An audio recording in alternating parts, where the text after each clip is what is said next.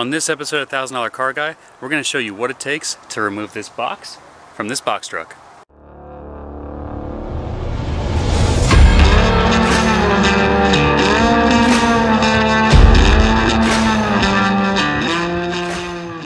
Well, tell us how you found it. I went to the junkyard and seen a truck and I was like, hey, how much for that truck? It was pretty cheap, so I bought it. It's a 15 by 7 by 8. Once we get these storage racks out and stuff, there should be plenty of room for the Model A, along with a couple toolboxes and stuff that got to get out of the shop. So if you're going to be using this for dry storage or for holding a car in it or whatever you're doing, the first thing you got to do is get it off of the trailer itself. Now there's a couple ways you can do that.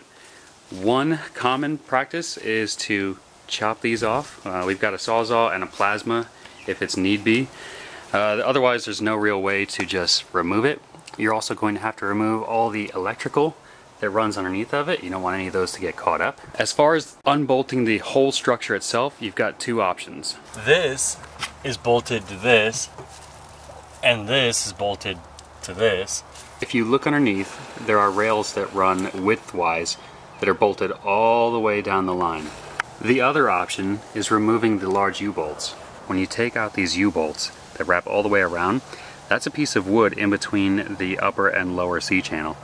Once you take this off, it means you can separate the top half from the bottom.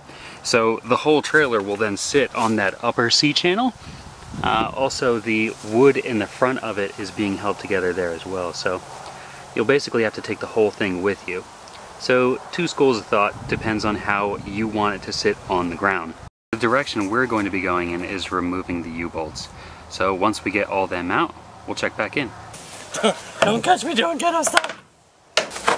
Shh, don't tell anyone. Wow. Alright, plasma it is.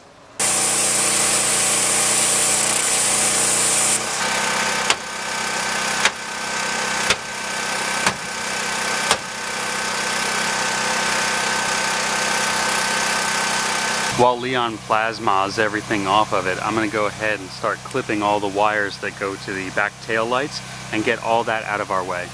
I saved this license plate light because, well, it's free. All of the U-bolts have been removed from the driver's side, so that's all the U-bolts in total. If you cut them at the top, then you only have to cut them once, and you can kind of pry them apart and let them fall down. See the frame here?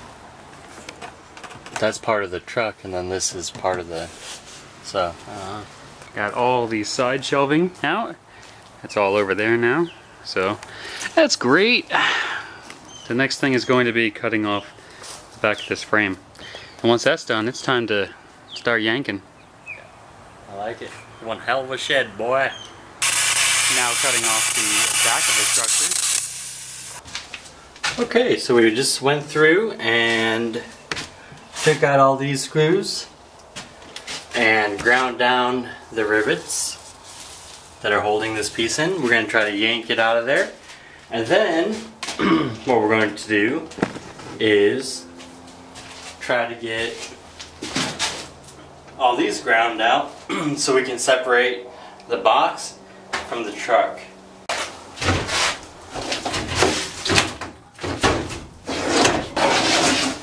Alright, on to the next step. Look, we have here, all the way down, or all around the cab. So we're going to go ahead, we're going to take our flapper disc and grind the heads off. So the reason Leon had to grind off all those rivets on the inside was because that's how they affix this cab to the box itself. Unlike a lot of other ones where there's a split in between, see how this one's been silicone or RTV'd the whole way? Well, on the inside, that's how they use all the rivets. So essentially, because they're made of a hardened material, he had to flapper disc all of them off, and then that will allow the box to then pull, hopefully, straight out that way. If we tried to do it, we'd just be pulling the truck backwards, which is kind of what happened before. We did a sample run where we thought we got everything, and clearly we didn't. So basically, make sure to find all of your mounting points before you try and remove the box. Simple enough, right? All that's left now is to remove all the remaining pieces that hold the back setup, the steps, to the frame. I know we've said that a few times over this, but we continue to find more and more things that are holding us up. Make sure you get everything.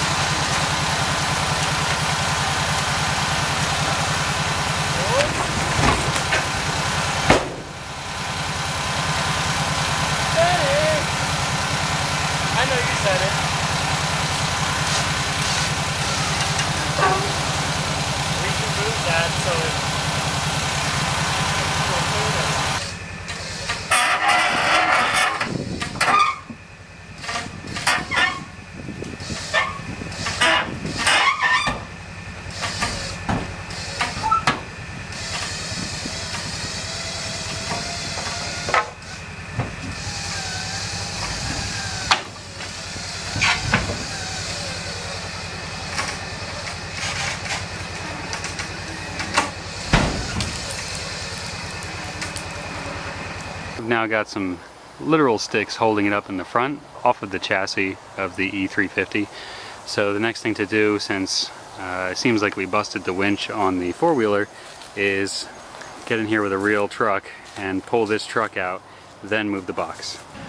Alright, so we have the tow truck here, and we are going to winch the truck over the stump. Okay, so hopefully when the tire goes up, it doesn't knock it off of this stick that we put there. We'll see. We're using both the winches because it's kind of heavy.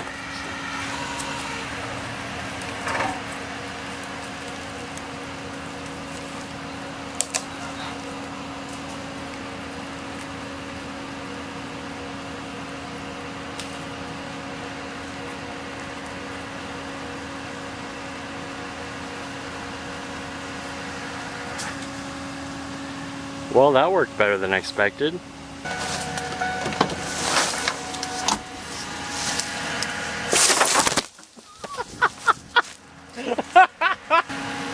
Alrighty, so off to the junkyard this guy goes.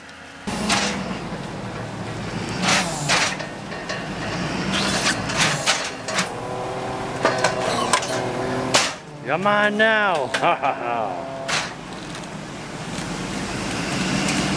And away we go. So basically what our master plan is here, we take the jack and we lower it onto another board, then we take the jack out, put a lower board on it, lower it down, and continue till it's all the way to the ground. I did it one time and it was successful, so hopefully we can do it all the way to the ground without it falling onto that stump and killing the corner of it. We'll try it. Okay, so we were pulling it on boards. Started way over there. Getting there, but the boards keep stopping the winch. So, went and got some PVC pipes and going to try it again. Hopefully it rolls a little easier.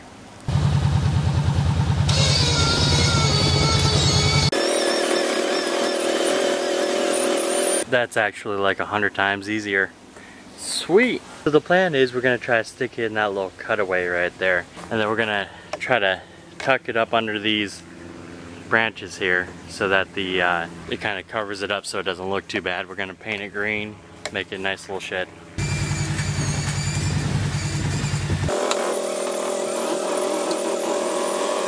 Just 1 foot at a time. Alright everybody, we have our shed now in place. Now what? Now what do we do? Now we fill it. Well, here we are a few days later. It's all stocked up. We got the Model A in there. Everything's been sitting pretty. No water leaks or anything to mention. And yeah, this was definitely one of the best deals that you could possibly go with in order to get a really cheap enclosed garage. Thanks very much for watching this episode. I hope you've enjoyed. Now we gotta go find some more of these box trucks. See you on the next one.